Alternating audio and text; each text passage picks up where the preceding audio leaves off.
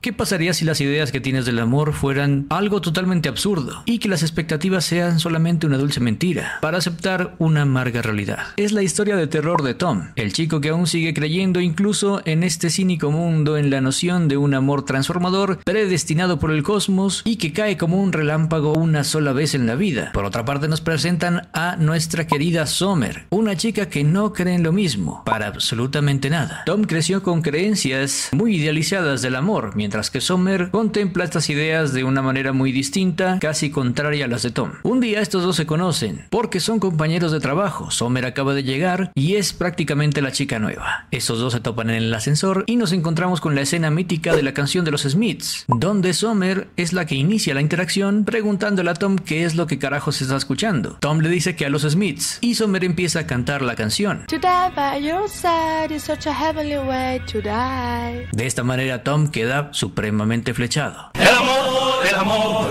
no deja de ser.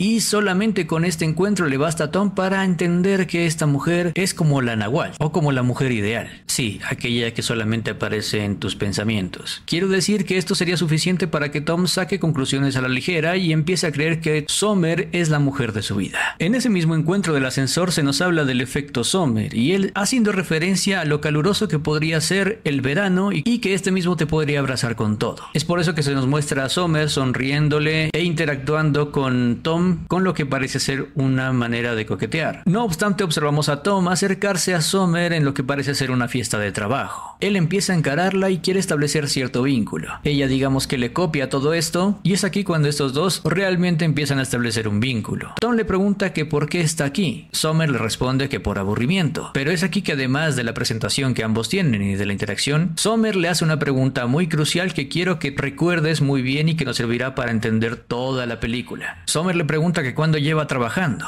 Tom le responde que varios años. Summer le pregunta que si realmente quiso ser escritor de tarjetas. Tom le dice que no está contento con esto y Summer simplemente le clava la mirada a los ojos a Tom y le responde con que debería hacer otra cosa. Que qué carajos está haciendo en un lugar donde no le gusta. Prácticamente es aquí donde Tom falló el primer test de muchos.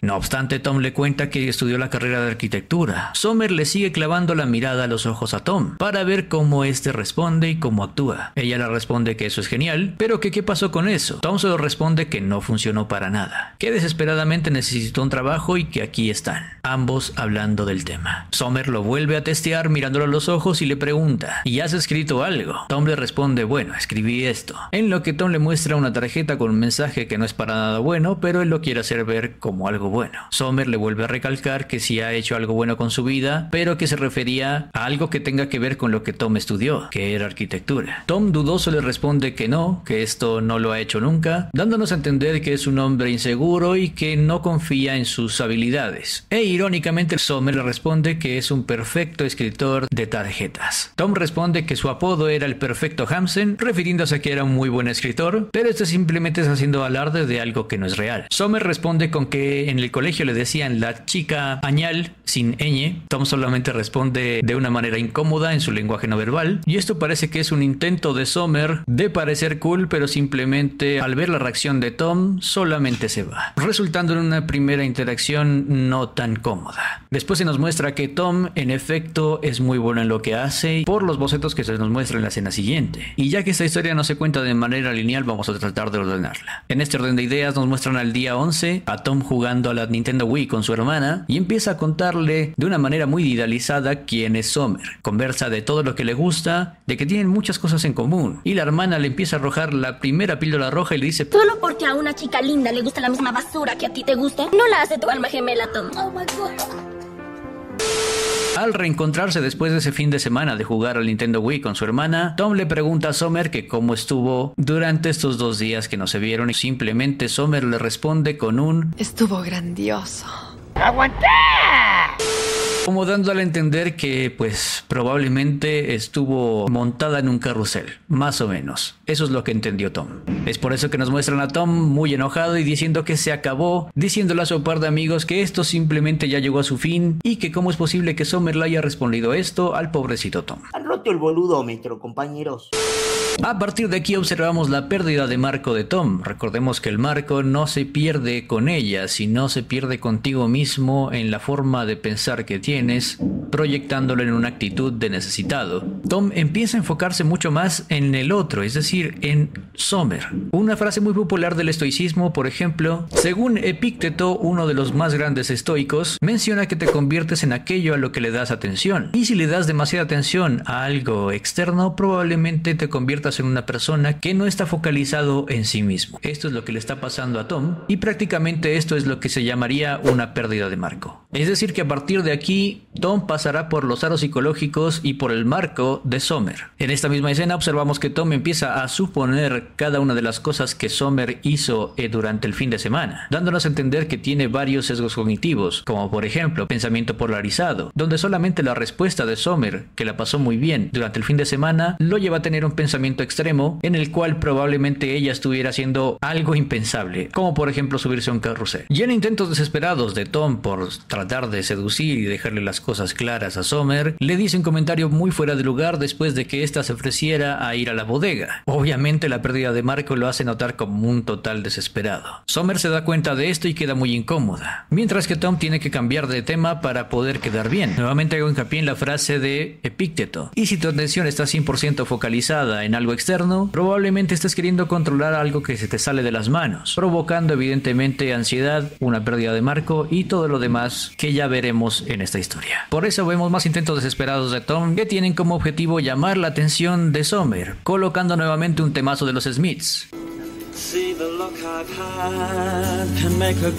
Pero esto no le funciona. Pero nuevamente tenemos a Tom volviendo la carga por Summer. Sin embargo, esta vez es su amigo quien lo alienta, ya que le menciona que tendrán una reunión y que habrá una salida con bar y todo, en el cual estos dos ya habían frecuentado y que se entiende que tiene karaoke. Mientras Tom le recuerda todo esto que pasó en el karaoke a su amigo le vuelve a hacer hincapié en que toda la oficina va a estar en este evento, dándonos a entender que Summer también estará. Ahora sí viene lo chido. Por lo tanto tenemos a Tom llegando al bar y mientras este camina se encuentra con Summer. Ellos dos se saludan. Summer no se esperaba esto porque se supone que Tom no iba a ir, pero su amigo lo saluda y Summer se va al escenario a cantar. Y mientras que esto sucede, Tom solo lo observa. Pero después tenemos a Tom sorprendido, ya que Summer comparte mesa con estos dos. Y aquí es donde empiezan a tener una conversación sobre temas en común y el amigo de Tom, que está bastante pasado de copas, le pregunta directamente si Summer tiene novio. Pero Summer responde tajantemente ante esta pregunta diciendo que no quiere un novio. Y bueno, probablemente se refiera a que no quiere noviazgo con ninguno de estos dos. Por lo tanto, la conversación resulta en que Summer no quiere ser novia de nadie y que no se siente muy bien siendo pareja de alguien, nuevamente clavándole la mirada a Tom, como poniéndolo a prueba o testeándolo nuevamente. Al tiempo que tenemos a Tom bastante serio observando todo esto que Summer está diciendo. Summer sigue afirmando que no quiere una relación porque las personas salen lastimadas, que hay que disfrutar mientras se pueda y que luego ella misma se podría plantear algo serio. Pero Tom la interrumpe para hacerle una pregunta de estas bastante idealizadas de amor y le empieza a decir, pero ¿qué pasaría si te enamoraras? Y aquí es cuando Summer le da la primera píldora roja a Tom directamente y le dice, no creerás en eso, ¿sí? Pero Tom responde de que está hablando de amor y no de Santa Claus. No obstante, Summer sigue mostrándole más y más píldoras rojas a Tom, diciéndole que no cree en el amor, que nunca se ha enamorado, que ha tenido novios y relaciones, pero que nunca las ha considerado como algo serio. Pero Tom, que tiene una mentalidad de Don Quijote moderno, le sigue diciendo que él sí cree en el amor y que piensa distinto. Es aquí cuando Summer le vuelve a tirar un test porque ve por primera vez a Tom convencido de algo. No lo nota inseguro. Sin embargo, Summer, para asegurarse de que Tom está completamente seguro de lo que está diciendo, le dice, ¿de qué me estoy perdiendo entonces? Tom nuevamente responde con una inseguridad y es aquí cuando a través del lenguaje no verbal de Summer vemos que nuevamente ella se echa para atrás. Para que entiendas un poco más, Summer siempre va a estar haciéndole shit test a Tom. Según la manósfera y varias fuentes de la píldora roja, se menciona que los tests que lanzan las mujeres hacia los hombres son para comprobar si están con su mejor opción para su reproducción o asistencia. En este caso, Summer siente un poco de interés hacia Tom, pero quiere asegurarse si está verdaderamente con su mejor opción al lado. Entonces tenemos a la escena en la que Tom está cantando aceptando. Desinhibido por el alcohol, Tom se comporta de una manera menos insegura. Es por eso que vemos a Summer muy cómoda con la situación. El coraje líquido que Tom tiene hace que se comporte de una manera mucho más desinhibida, maneja muy bien el micrófono, hasta canta muy bien, se toma confianza. Entonces tenemos a una Summer mucho más tranquila y mucho más cómoda con Tom en la barra tomándose algo. Sin embargo, te quiero recordar que Summer también está consumiendo un poco de gaseosas de cebada. Por lo tanto, tenemos a estos dos un poco más juntos en la interacción, hablan de cosas en común, pero su amigo la caga un poco porque se emborrachó de más y al salir a la calle, este tira una indirecta, bastante directa, he de decir. Le gustas, olvídalo, güey. Summer lo mira a los ojos, lo testea y le pregunta. ¿Es cierto? Y Tom, en lugar de agarrar el sartén por el mango y enfrentar sus miedos y decirle sí, carajo, me gusta si te quiero llevar a casa, simplemente titubea, cayendo nuevamente en el marco de amistad de Summer. Ella, en cambio, sí toma el sartén por el mango, le dice que este es interesante y que le gustaría que fueran amigos. Obviamente el test no fue pasado por la inseguridad que muestra otra vez Tom. En esta escena tenemos un poco de tensión sexual. Ambos se quedan viendo. Simulan que quieren una amistad, pero todos sabemos que se quieren comer la boca. Incluso Summer lo queda viendo, le sonríe. Le está dando indicadores de interés para que él tome la iniciativa y de una vez por todas la bese. Pero Tom fracasa en el intento porque se demoró muchísimo. Summer no le queda nada más que decir bueno, todo bien, hasta luego, y se van. Pero luego tenemos una mítica escena donde Summer está llegando a lo que parece ser un cuarto donde se encuentra una fotocopiadora que ya estaba usando Tom. Entonces sigue habiendo un poco de tensión sexual, ambos se miran de reojo y es aquí cuando Summer, cansada por el titubeo de Tom, decide tomar nuevamente la sartén por el mango y le zampa un beso. Pero Summer solamente se va y Tom queda bastante confuso. Por lo tanto, después de esto tenemos a uno de los amigos de Tom entrando a la casa de él, preguntándole por la chica que tanto odiaba, y esa misma chica, que es Summer, aparece en el mismo escenario que es la propia casa de Tom. El amigo también queda confundido. Tom y su amigo habían tenido una conversación un poco incómoda, la cual Summer claramente escuchó. Este men, quien llegó a interrumpir la escena, simplemente se da cuenta de todo y se va, no sin antes tirar un comentario de la conversación incómoda. Summer se da cuenta y simplemente salen en lo que puede ser su primera cita. Entonces tenemos a la pareja teniendo su primera cita en lo que parece ser un lugar donde venden cosas para el hogar. Estos empiezan a establecer un juego de roles, donde se nos muestra a ambos interactuar como una pareja que ya lleva años de casada. Todo sale muy bien. En esta primera interacción Summer se muestra muy predispuesta a seguir el coqueteo de Tom, pero aparece nuevamente Summer a colocar los pies sobre la tierra de Tom y acostado sobre una cama le dice: no estoy en busca de establecer una relación seria. No, hermano, no me sirve, no me sirve. Pero esto probablemente sea una respuesta ante las inseguridades que Tom ya dejó ver hace un rato, y también que tenga que ver con los ideales que cada uno tenga. Summer le está siendo clara desde el principio. Ella solamente busca una amistad, divertirse, pasarla bien y ya, lo que para muchos sería algo muy interesante. Entonces vemos a la pareja hablando acerca de esta temática. Summer le pregunta que si está seguro de que quiere esto y Tom le dice que sí, que está seguro y que quiere seguir con todo esto. Le pongo un 1, le pongo un 1.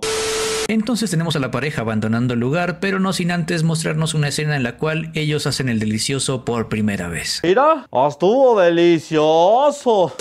Pero nuevamente tenemos a Tom bastante inseguro de lo que está sucediendo porque no se lo cree ni él mismo y mirándose al espejo se convence de que todo esto debe ser una aventura y nada más. Porque ya sabemos que Tom quiere algo y bastante serio con Summer. Entonces Tom sale del baño y a la carga va por Summer, quien ya estaba preparada para tener relaciones íntimas. ¿Confirmamos el delicioso? ¿Lo estamos confirmando?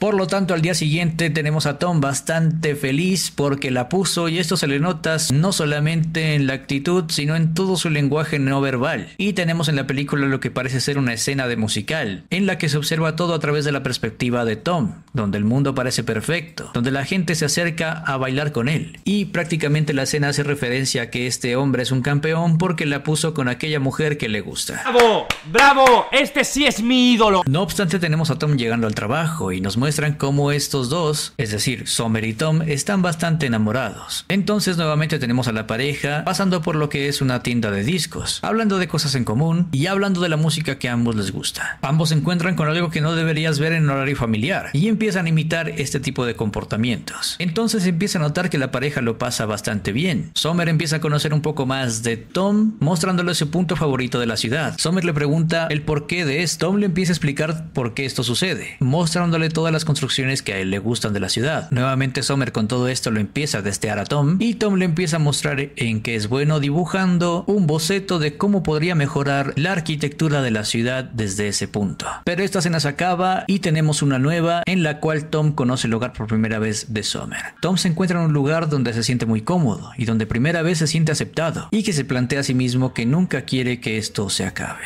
La parejita del momento empieza a hablar de cosas en común y empiezan a volverse mucho más cercanos. Tom se empieza a cuestionar si nadie nunca había llegado tan lejos como él. Entonces Summer dice lo siguiente: Nunca le había contado esto a ninguna persona. Entonces Tom empieza a entender que él significa algo más para Summer, pero nada más alejado de la realidad porque son sus amigos quienes le preguntan y le cuestionan qué carajos son él y Summer. Tom no sabe qué responder y simplemente responde que son adultos y que sienten algo similar. Los amigos simplemente no le creen y notan, al igual que todos los espectadores, que Tom está recurriendo al autoengaño. Aquí podemos observar la metáfora de la píldora azul, que aunque sabes la realidad del asunto, es decir, en el caso de Tom y Summer no quiere algo serio. Tom sí lo quiere, pero prefiere tomarse una buena pastilla azul para evadir la realidad y aceptar algo que es totalmente incierto. Sin embargo, Tom no es tonto y sabe que está negando un poco la realidad y busca el consejo de su hermana pequeña otra vez. Tom pregunta que qué debería hacer. Su hermana pequeña le responde con dos dedos de frente y le dice: pregúntale qué es lo que quiere. Entonces Tom simplemente responde que para qué presionar si va todo bien, si de repente podría perder a Summer con esta presión. Las inseguridades y el miedo son el peor enemigo de cualquiera, y aunque hayan mujeres que solamente se fijen en tu billetera, habrá mujeres que se fijen en tu actitud. En este caso, algunas mujeres actúan como reclutadores de empresas, y si te pones a pensar un poco más profundamente en esto, ¿qué le conviene a una empresa si tú fueras el dueño? ¿Un empleado inseguro o un empleado que sepa lo que está haciendo? Pero nuevamente tenemos a Tom preguntando qué hacer con esto que le está inquietando a su hermana. Su hermana le responde con que le pregunte directamente, haciéndole entender que pregunte de una vez antes de que se estrelle con una ilusión un poco más difícil de soportar, que no pierda tanto el tiempo y que es mejor parar esto de una vez si es que Summer lo va a rechazar. La hermana hace hincapié en que todo es sencillo y que simplemente agarre el sartén por el mango como desde el principio debió ser y que no sea un cobarde. Nuevamente tenemos a Tom queriendo tratar de controlar algo que no pueden controlar porque la decisión final de Summer es una decisión completamente de ella. Tom sabe de alguna manera esto y por eso siente miedo, porque podría perder a su tan anhelada Summer.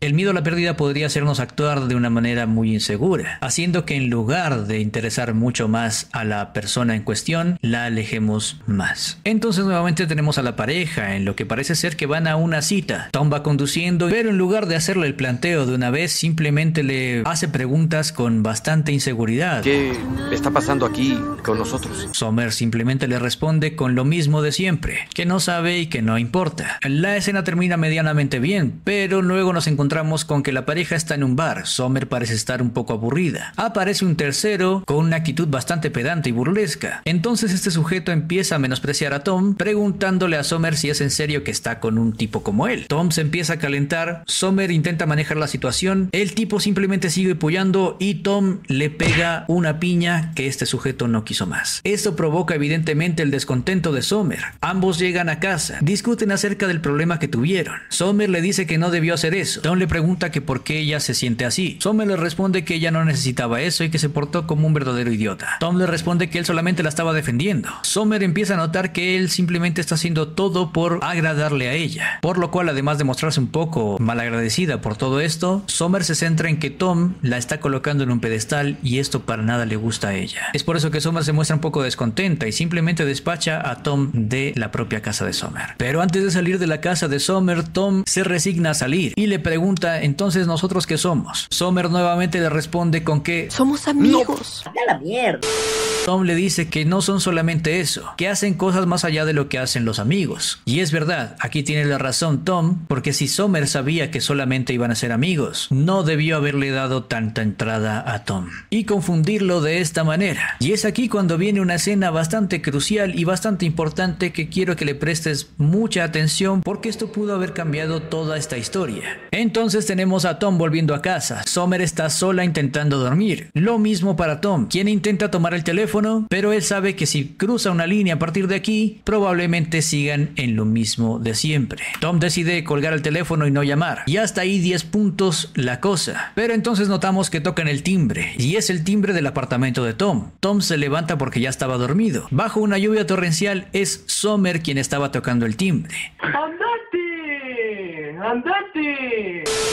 Y te acuerdas que te dije que pongas mucha atención en este momento porque pudo cambiar toda la historia. La situación anterior donde Tom le pegó una piña a un hombre y Summer se mostró un poco malagradecida y todo terminó en lo que acabas de ver, sirve para hacer un cambio de marco. Sirve para que Tom agarre la sartén por el mango otra vez, de una vez por todas. Entonces Tom abre la puerta, Summer lo queda viendo, se disculpa con él y hace hincapié en que no debió enojarse por eso, ni tratarlo mal. Y lo que pudo haber cambiado la historia es que Tom se pudo haber parado firme en esta situación, diciendo que esto no le gustó para nada y que a partir de ahora, si Summer se quería relacionar con él, sería simplemente para algo serio y que si no, puede dar media vuelta, volver debajo de toda esa lluvia torrencial a su casa. Una vez ejecutado este cambio de marco, solamente queda esperar a ver si Summer decide pasar por este marco o no. De todas formas, ambas respuestas de Summer, si sí o si no, le servían a Tom. Si ella no aceptaba el cambio de marco, simplemente no seguía más con esta tortura, no perdía el tiempo más y todo se acabó hasta acá. Es verdad, sí, es verdad. Si Summer aceptaba el cambio de marco, pues todo bien. Pero con esto último, Tom hubiera salido mejor parado de esta situación y de toda esta relación tan turbulenta. Y en lugar de esto, Tom vuelve a aceptar el marco de Summer. Piensa nuevamente con la cabeza de abajo y estos vuelven a tener el delicioso. Me abundaron las ganas de caldear. Aquí voy. No, espérese, señor, ¿por qué se está quitando la no?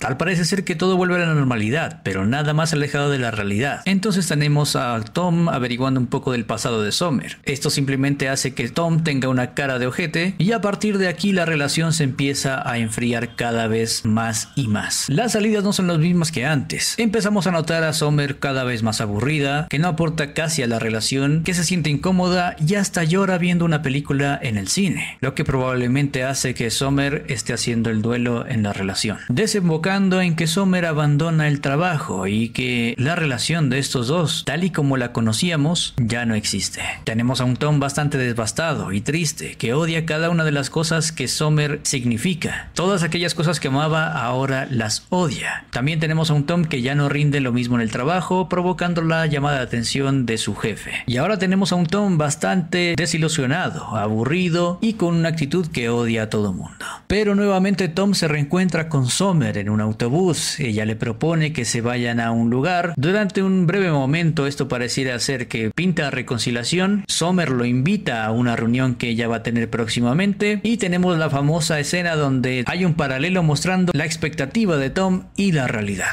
En la expectativa de Tom vemos todo bastante idealizado. Summer lo acepta en su reunión, Summer se porta muy bien con él, pero en la realidad es todo lo contrario. Todo un calvario para Tom, toda una película de terror, porque en el lado de la realidad, Summer estaba teniendo una fiesta donde anunciaba un compromiso. Todo se derrumbó dentro de mí.